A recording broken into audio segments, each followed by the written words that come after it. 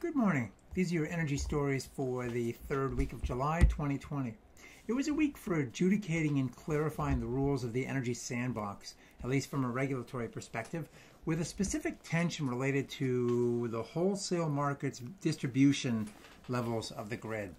On the issue of distributed energy storage, the United States Court of Appeal in the District of Columbia ruled last week to deny a petition from the National Association of Regulatory Commissioners, NARUC, and the American Public Power Association to prevent passage of FERC 841.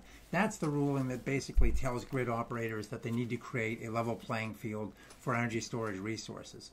In this particular instance, some of those resources are behind the meter, they're aggregated, and those services are sold into wholesale markets. And the question here is, who makes that decision? Is it state level or is it wholesale market with the FERC, federal level adjudication?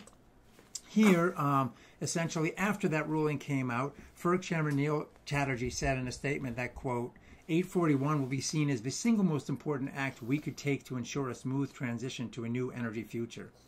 NARUC didn't want that taken out of state regulatory hands, and now we do see some tension that will exist. For example, let's say the ISOs call for batteries to do X or Y in the wholesale market, and the distribution company doesn't know those distributed assets are being activated behind the meter somewhere down at the feeder level. That could cause all kinds of problems for the distribution company, and so there's going to have to be more coordination and concerted action between those two entities. This rule sets that tension up quite nicely. So score one for wholesale centralized markets. Also last week, the FERC ruled unanimously Thursday to reject a petition that would have trashed state net metering rules that now allow customers to sell surplus solar into the grid at a retail rate, essentially running the customer meter backwards. A somewhat shadowy group, the New England Ratepayers Association, NERA, they don't represent me and I live in New England, argued that net metering was subject to FERC's jurisdiction because all that energy coming in was impacting wholesale markets.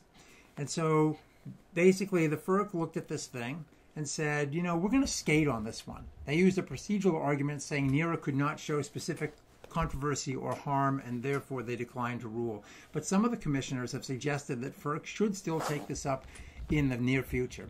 So this may be Monty Python-like and not dead yet, and perhaps somewhat lacking in consistency with that federal court ruling, because on the one hand you have storage that wholesale markets are essentially involved with at the FERC level, and then you have these other distributed assets, often which sit right next to the batteries, that are not subject to the same regulatory regime. So it's going to be really interesting to see, especially when the two resources are combined, what kind of consistency we get in rulings across the space. I don't think we are done yet. The next story, investment management firm BlackRock, with its $7 trillion under management, issued a report last week that it used its shares to take voting action against 53 companies not making enough progress in addressing climate change.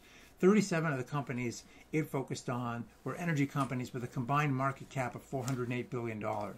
Some votes were against board of directors, others were in favor of climate-related proposals, and it also put another 191 companies on watch.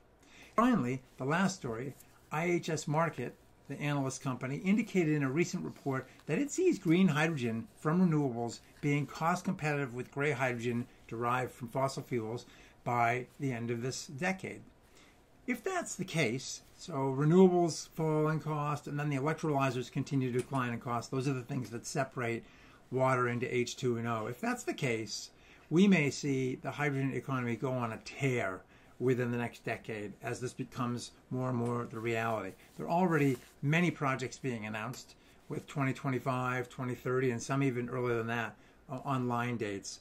This could have impacts across the power grid, transportation, even generation, and then also bringing those clean electrons into the industrial sector as well to clean up use of natural gas and coke and other fuels for steel making, etc. So those are the 4 stories this week. Thanks for watching. Stay healthy. We'll see you next week.